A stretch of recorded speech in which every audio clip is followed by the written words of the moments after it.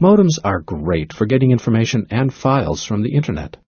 But can you think of another way you can get data into your PC?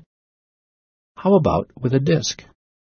Most PCs today have a floppy disk drive or a CD-ROM drive, which read and write data so that it can be used by the computer. Floppy disks today are generally 3.5 inches in size, but some PCs might also have a disk drive that accommodates 5.25 inches, which were popular a few years ago. And, as a piece of trivia, the first floppy disks were 12 or even 16 inches in size. All the early disks were actually contained in flexible cardboard sleeves, which led them to being called floppy disks, while the 3.5-inch disks come in a hard case and don't seem the least bit flexible. The magnetic material inside is thin and floppy, so the name stuck.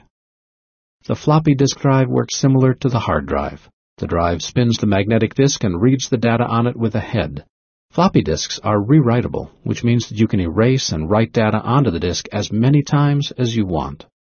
CD-ROMs, in contrast, store data in read-only memory, also called ROM format, which means it can only be read and not rewritten. The CD-ROM drive spins the CD and reads the data on it using a laser. You can use your CD-ROM drive for both data CDs and listen to the audio CDs you use in your stereo. And just to confuse matters, the newest version of CD drives allow you to read and write CDs. These drives are called either WORM for Write Once, Read Many, or CD-RW for CD Read Write, which is good because most files these days are far too big to fit onto a floppy disk.